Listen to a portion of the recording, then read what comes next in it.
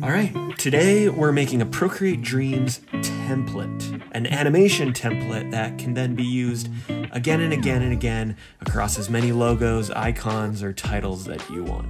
Maybe you want to reuse an animation for a new brand. You pitch a logo animation to one brand, they don't go for it, and you don't have to throw it all away, and you can reuse it for a new brand. Or maybe you have a large project or some personal branding and you want to create reusable, cohesive animations across multiple assets. That's what a template is for.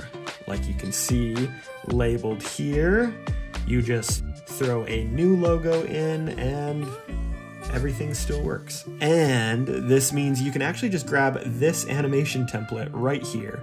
It's linked in the description. You can support the channel and not have to build your own template all from scratch. Or you could grab that template and learn by following along. Okay, let's jump in. We're in Procreate Dreams, as you can see here, and you're gonna open up a new project. The settings don't matter a whole lot here because the concept of making a template really applies to anything, any sort of video and design thing in general. But we're gonna go with the widescreen video movie format. And I'm gonna come up here and change my duration, if it's not already, to 3 seconds, because I'm just gonna keep this really short and sweet for you guys.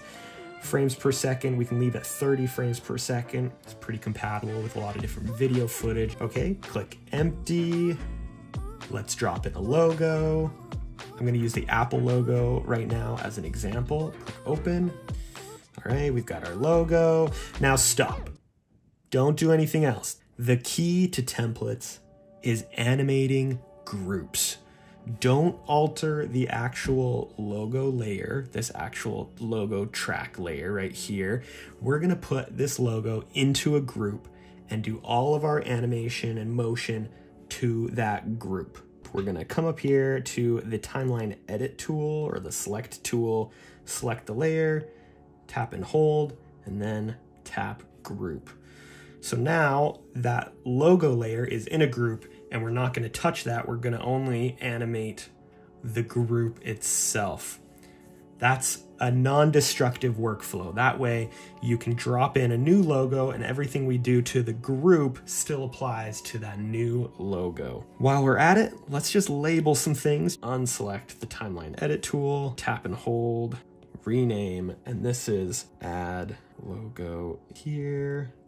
This is logo. You can even choose a highlight color to make sure it's super clear. This is a group that we can touch. Now this does come with a few limitations, so let's just get that out of the way. Let's bring the playhead over top of the group, not the logo, but we're gonna be animating the group, remember that. And the only limitations are within the move menu here. Move and scale still work totally fine. We're gonna be using that a bunch, but warp and distort don't work on groups. So they have to be applied to the actual content of the group, not the group itself. But if we come out here and look at the other menus, the live filters, all of these still work. We're gonna be using the opacity, the Gaussian blur, and you can always test out these other live filters here. And then obviously you can split or cut the group as much as you want. In the future, hopefully they add even more features to groups, because then that way we can work non-destructively. It just makes it easier to redo things and tweak things. The other thing that still works great with groups is clipping masks. So we're gonna add a track right above this, come up to the draw and paint tool. I'm gonna be using the monoline brush a whole bunch. I think it's in calligraphy, monoline. And what a clipping mask is just draw a couple squiggly lines over your logo. This is just for illustrative purposes only. What a clipping mask is if you tap and hold on that layer, let's actually just fill the whole duration of that track. If you tap and hold and go to masks here, a clipping mask will then take that layer and apply it to the layer below it. So only things that are right above that image are visible. And this is live, so we can paint right over top of this.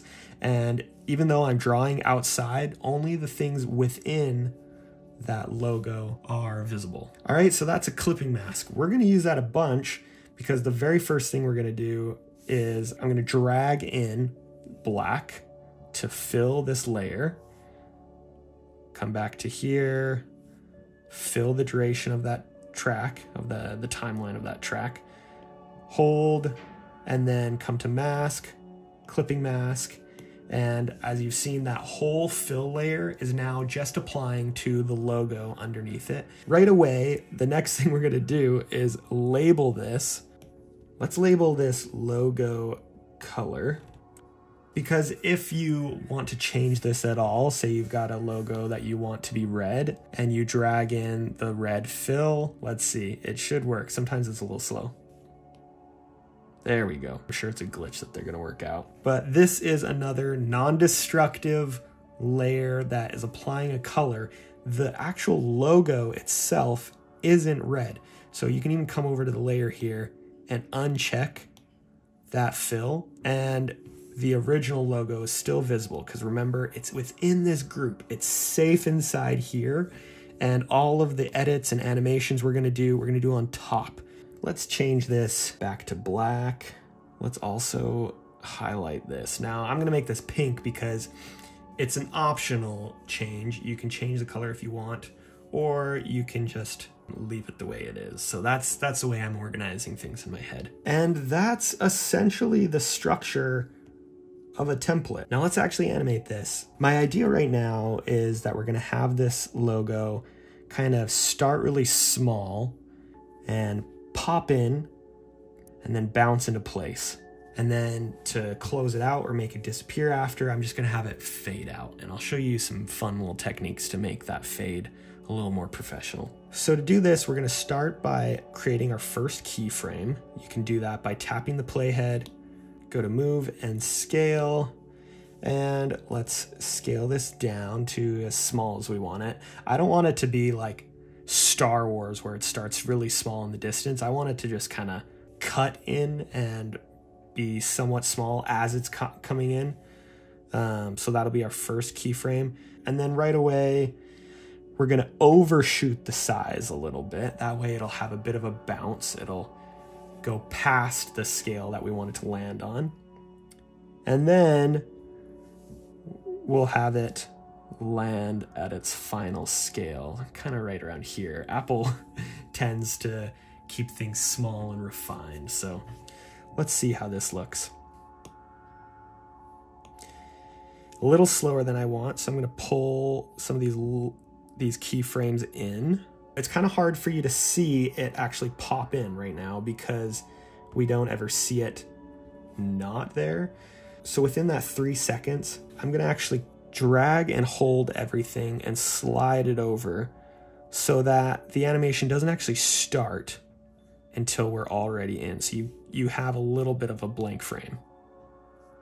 And that gives us a better idea of what this motion's gonna look like as the logo appears. Now, one thing that I'm noticing, let's just loop this section right here, is that everything is really gradual. All the motion is easing, and that's because they apply easing by default to keyframes in Dreams. So if you tap and hold and expand these, you're gonna see X, Y positions. I'm not keyframing anything here, but I'm keyframing the horizontal and vertical scaling. And if we tap and hold and set the easing, I don't want any easing on this first keyframe because I want the motion to be already moving forward. It's as if this just popped out of nowhere. It's not slowing to a stop. So we're gonna go with linear. That's just a straight gradual motion graph.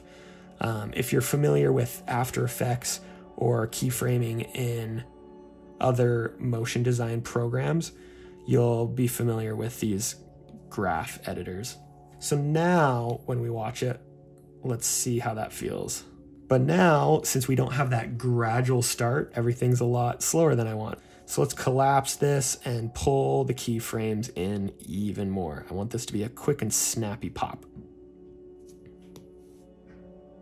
Let's exaggerate this keyframe even more. So all we have to do is bring the playhead to this keyframe, pull it out even more, and let's see how that feels.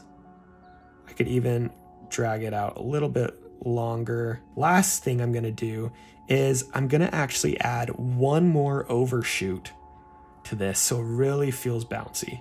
So I'm gonna pull this last keyframe, which is the final resting spot. And I think that final resting spot, I'm gonna make it a tiny bit bigger. Might need to pull it out even more. The frame before that keyframe, we're gonna make it just a tiny bit smaller.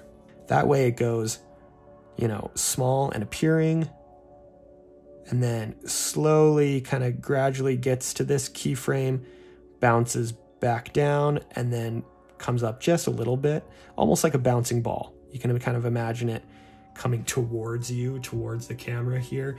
It's coming up and then it lands and sort of like bounces one last final time, but it's a slow bounce. See how that feels?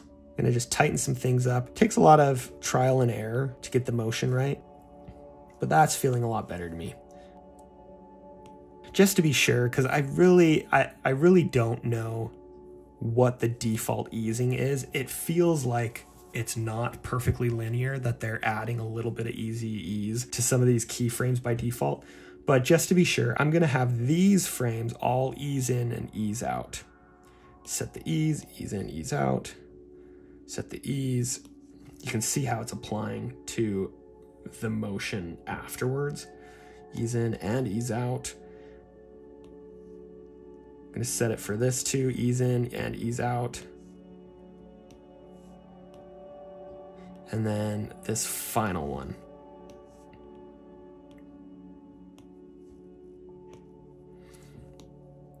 All right, now let's watch it and feel how the motion is.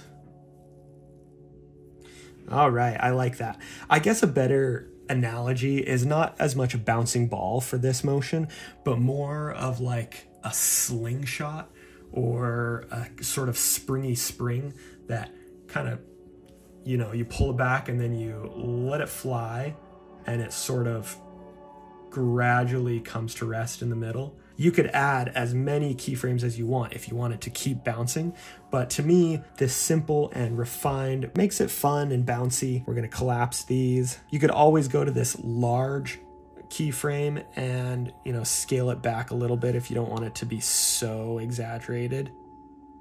You know, that's a little more subtle. Now let's make the logo disappear. I'm gonna shorten this up. We're gonna hold it for a couple seconds, and then right around the, let's say the 2-second mark, that's when we're gonna start having this logo fade out. Bring the playhead to the group itself. If you're below the group, it's gonna adjust or add more keyframes to the motion, but we're gonna add a new keyframe to a new action, and that's opacity. It's gonna start at 100% opacity, so we can just move on from there, and we've got a keyframe right here, and then drag the playhead over, tap, and drag the opacity down to 0. We've got the logo fading out. Now, one thing we can do, again, to make things a little more polished and professional is not just a basic plain fade out, but we can actually come back up to this motion layer. So you'll see the icon on the playhead change, and we can tap to add a keyframe here. And then as it's fading out, we're gonna have the logo almost come closer to the camera. So we're gonna scale it up. You can't really see that, so let me show you back here. We're gonna scale it up, and it's as if it's fading, but it's moving towards the camera as it's fading. Maybe the camera is moving towards the logo. That's scaled up, and you kind of see that right here. I'm gonna move that keyframe all the way to the end. Let's watch that. So similarly, they're adding some sort of ease to the motion here, because I can see it almost slow down at the end here. And I don't want any ease on the end. I want a little bit of ease at the beginning, because I don't want the motion to just start abruptly, or the fade to start abruptly. But at the end, you want it to feel as if the motion's still carrying through. So this end keyframe, I'm gonna tap and hold, expand, and I'm gonna make sure the easing is set to linear. so that there isn't a gradual stop. Set the easing to this one as well, to linear. That way I've got both the horizontal and the vertical axes adjusted. We can tap and hold and collapse that. And then the same thing here, we can actually just tap and hold, set the easing, and I don't want that transparency to slow down. I want it to kind of carry through, if that makes sense. I'm gonna move all these keyframes over a little bit so we can actually have a few seconds of blank screen afterwards. And that feels more like the logo is kind of fading into the camera or fading out as it's scaling up. I also really like to alternate some of these actions. So maybe you bring the opacity in a little bit, and that way the keyframe of the opacity fade doesn't start until after the scale already starts. And that's pretty cool. But I'd want the scale to carry on all the way through. So you almost feel a little bit of that motion of it starting to go, and then the fade. All right, last thing we're gonna do to make this fade out even more professional, a little more polished, is we're gonna add one more effect to this. Bring it to the beginning here. I'm gonna tap the playhead, go to filter, and this time Gaussian blur. So now we have a keyframe here. We're not gonna do anything to that keyframe, but as the logo begins to fade out, we're gonna have the logo also begin to blur out. And this is a bit of an insider secret that I feel like really takes simple fade outs to the next level. It's really not that hard to do, but not a lot of people think about it. Let's pull that keyframe to the end, and now let's watch it. See, that's pretty cool. So before it was fading out, but you could still see the crisp edges of the logo. Instead, this blur is making it feel a little more realistic. Again, you can adjust where that blur comes in. Maybe you want the blur to start a little earlier so you can move that keyframe around and check it out. But this alone is pretty cool and a pretty useful template. We've done a whole bunch of work, and it would be a shame to have to redo this every single time you do a logo animation like this. So it's nice to have this templatized, but that's not enough. Let's add some hand-drawn animation to really sell this popping motion. What we're gonna do now is we're gonna add another track above everything. You can always tap and hold to reorder these tracks. And to really sell this pop animation, we're gonna draw some little lines that explode out. Bring the playhead to this new track, open the draw and paint tool. I'm gonna use black for these strokes, and using the monoline brush, let's just see what it would look like if we drew some really big, yeah, I like that, some really big little strokes that come out kind of like this. All right, you can always plan things.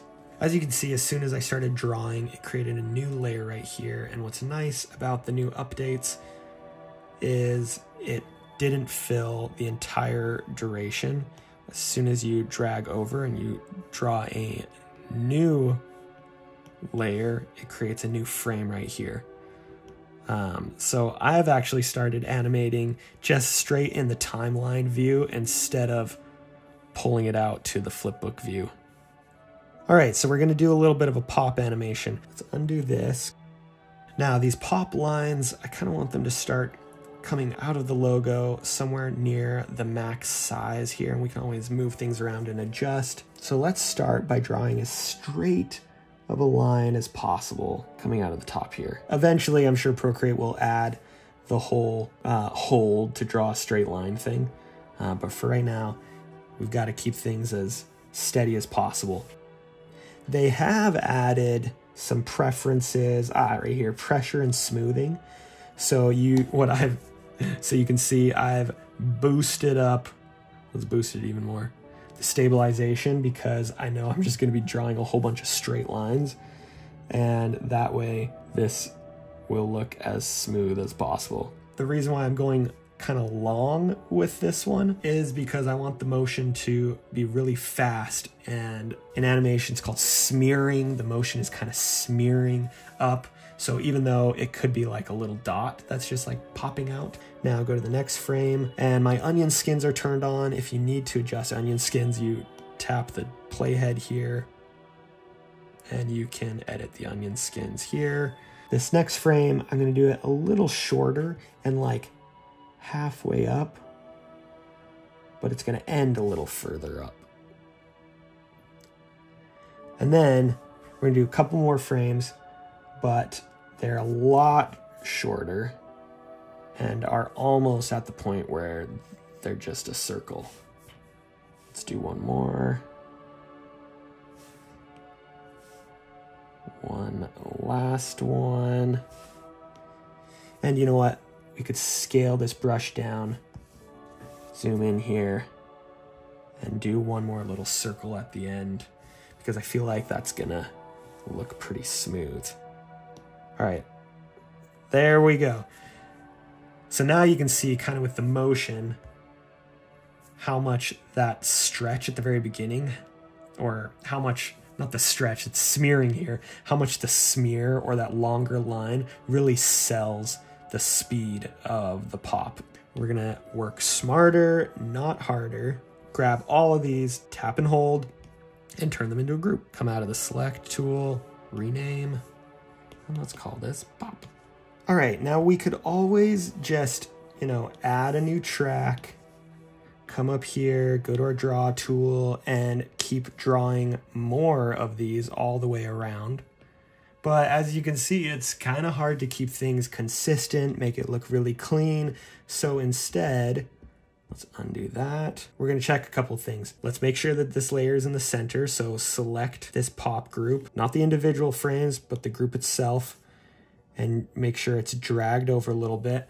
What you can do is tap and hold with your other finger, and that's gonna enable snapping. So that's the center right there. And then we're also going to adjust the anchor point, because the anchor point used to be right in the center and now it's over a little bit. So we're gonna move it over and also tap and hold, and that brings in snapping. We're just gonna put it right in the center of this logo. And what that does is we can now duplicate this pop layer, select the new layer, tap the corner, and rotating handles appear. And now we can literally rotate these all the way around. And again, tap and hold with your other finger, and you can snap it perfectly to the 45-degree angle. Duplicate, drag it up to make a new track, make sure it's lined up, tap the corner, tap that rotating handle, and snap it to the 90-degree angle. May need to pull it in just a little bit. If your anchor point is off, adjust that anchor point again, just a little bit. Duplicate, drag it to a new track, select that new one, and so on and so forth, all the way around.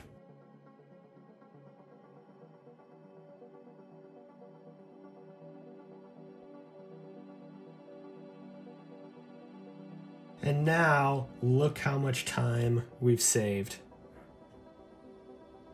The one thing I couldn't find is a guide or a way to turn on guide lines or guide rulers. So I actually have something that I grabbed online.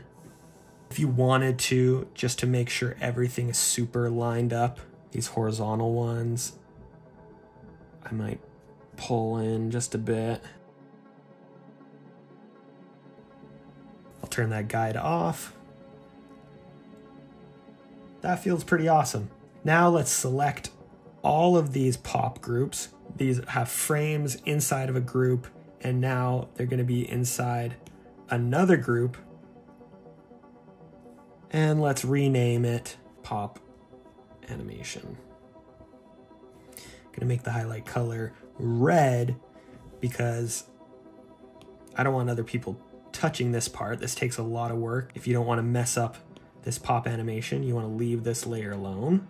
If you do need to scale the whole group down or up at all, you can totally do that. And I'm just going to bring everything in just a little tiny bit. One thing that I did in my animation that's not completely essential, is I kind of alternated the motion of these a little bit. So I dragged out this group, and then every other pop, I had it start just a hair later. And if you watch it back, that just makes it feel not so perfect, not so exact. And often it's the imperfections or the way you kind of stagger things that really brings things to life. So now let's close up this group, and you've done it. You've made a template. Let's double check now what things we might need to do if we bring a new logo in. We're gonna go to the Add Logo Here group. We're gonna open it up, and we're not gonna touch the group. We're going to replace this drawing layer here. This has the actual logo. Bring the playhead to the beginning. Find your logo either in your photos or your files. And let's drop in the Instagram logo. Now, right off the bat, I want it to have its actual color. So let's come up here and turn off the logo color layer. I don't need that clipping mask for this specific logo. And if we scrub through, oh, the scale is super off. So this is what we'll actually do to the drawing layer here, not the group, because we don't want to add any more keyframes, but on this layer, let's go to where the pop animations are kind of around here, maybe the beginning of them.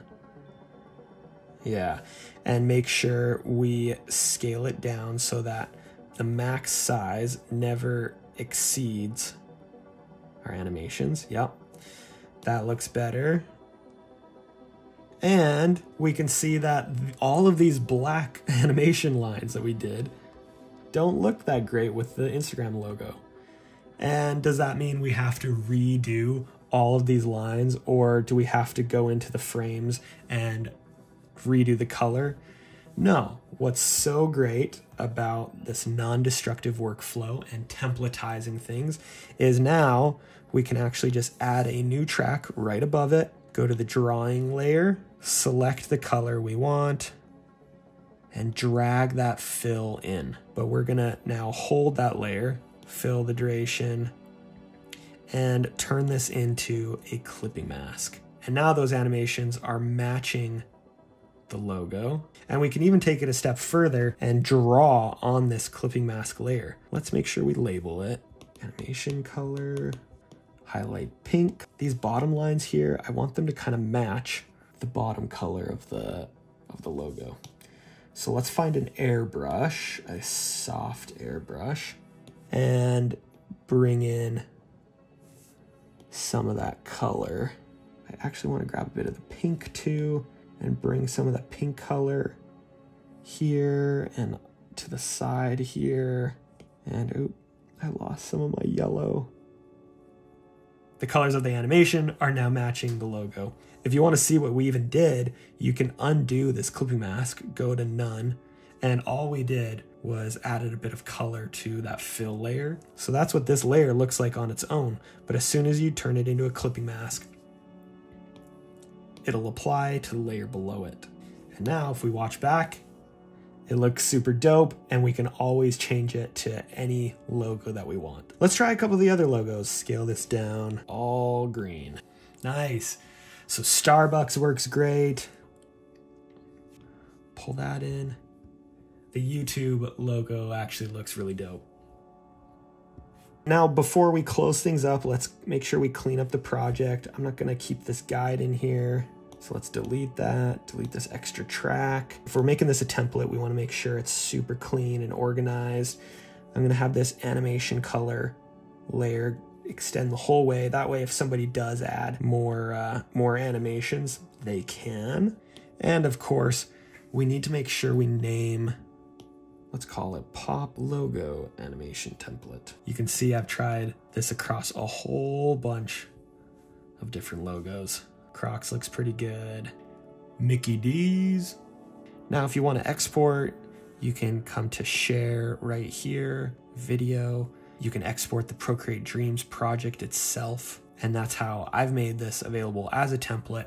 Again, linked in the description. You can download that for yourself if you want to follow along, or use my animation in your own projects. And that's it. I hope you found this helpful. Templates and non-destructive workflows in general are super powerful, super important to learn. And that's what's so nice about Procreate Dreams. We now finally have groups. The regular Procreate, it had groups, but it was groups per frame. And this is a group throughout the entire track that you can edit. If you have any suggestions for what I should animate next, feel free to leave a comment down below. And stay tuned for another video coming soon.